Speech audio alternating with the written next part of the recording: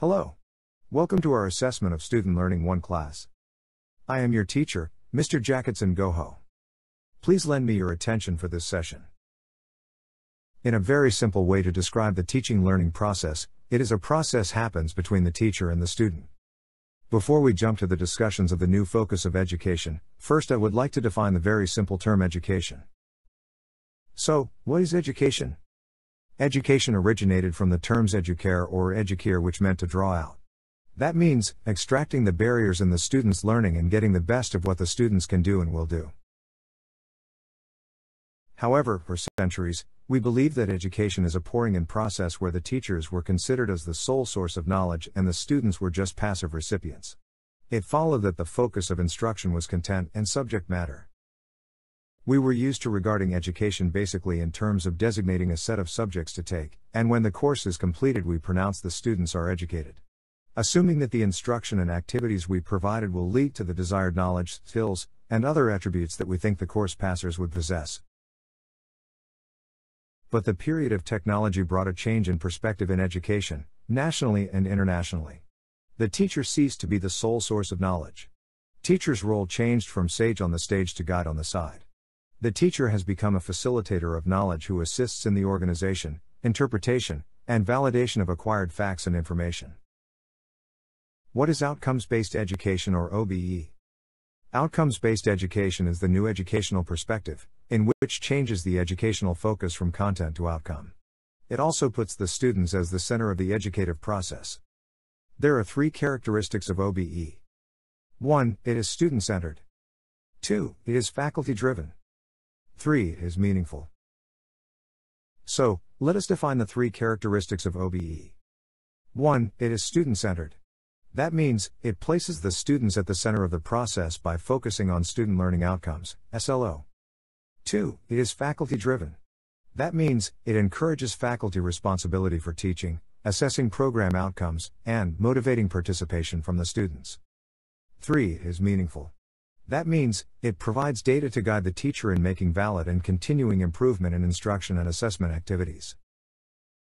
To implement outcomes-based education on the subject or course level, the following procedure is recommended. 1. Identification of the educational objectives of the subject/course. 2. Listing of learning outcomes specified for each subject/course objective. 3. Drafting outcomes assessment procedure. To understand the procedure, I will discuss it one at a time. 1. Listing of the educational objectives of the subject/course. So, what are educational objectives? Educational objectives are the broad goals that the subject/course expects to achieve, and defining in general terms the knowledge, skills, and attitude that the teacher will help the students to attain. The objectives are stated from the point of view of the teacher, such as, to develop, to provide, to enhance, to inculcate, etc. 2. Listing of learning outcomes specified for each subject/course objective. Since subject/course objectives are broadly stated, they do not provide detailed guide to be reachable and measurable. Learning outcomes are stated as concrete active verbs such as, to demonstrate, to explain, to differentiate, etc. A good source of learning outcome statements is the Taxonomy of Educational Objectives by Benjamin Bloom. Bloom's taxonomy of educational objectives is grouped into 3, namely, cognitive, psychomotor, and affective. The cognitive is called the knowledge, refers to mental skills such as remembering, understanding, applying, analyzing, evaluating, synthesizing/creating. The psychomotor is also referred to as skills, includes manual or physical skills, which proceed from mental activities and range from the simplest to the complex such as observing, imitating, practicing, adapting, and innovating. The affective is also known as attitude, refers to growth in feelings or emotions from the simplest behavior to the complex such as receiving, responding, valuing, organizing, and internalizing. 3. Drafting outcomes assessment procedure. This procedure will enable the teacher to determine the degree to which the students are attaining the desired learning outcomes.